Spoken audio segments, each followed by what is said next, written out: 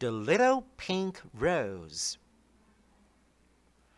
Once there was a little pink rosebud, and she lived down in a little dark house under the ground.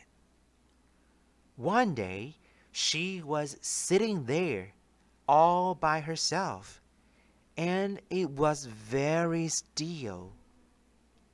Suddenly, she heard a little tap, tap, tap at the door. "Who is that?" she said. "It's the rain, and I want to come in," said a soft, sad little voice. "No, you can't come in," the little rosebud said. By and by, she heard another little tap, tap, tap on the window pane. "Who is there?" she said.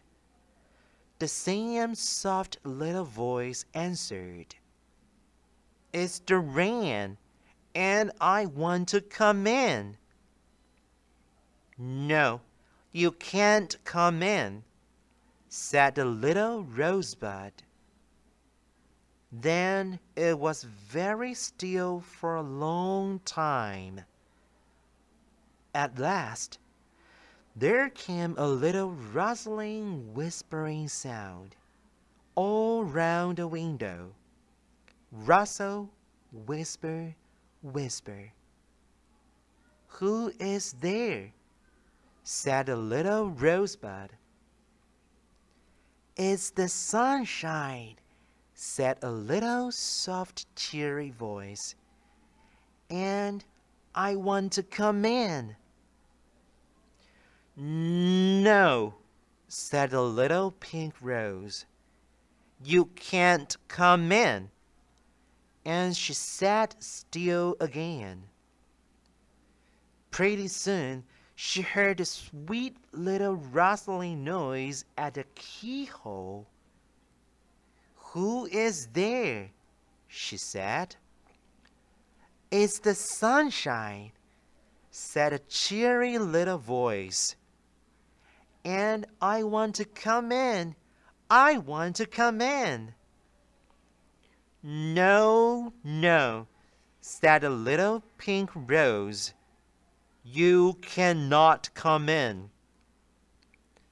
By and by, as she sat so still, she heard tap, tap, tap, and rustle, whisper, rustle, all up and down the window pane, and on the door, and at the keyhole. "Who is there?" she said. "It's the rain and the sun, the rain and the sun," said two little voices together. "And we want to come in, we want to come in, we want to come in." "Dear, dear," said the little rosebud, "if there are two of you, I suppose I shall have to let you in." So she opened the door a little wee crack, and in they came. And one took one of her little hands, and the other took her other little hand, and they ran, ran, ran with her right up to the top of the ground. Then they said, "Poke your head through." So she poked her head through, and she was in the midst of the beautiful garden. It was springtime, and all the other flowers had their heads poked through, and she was the prettiest little pink rose in the whole garden.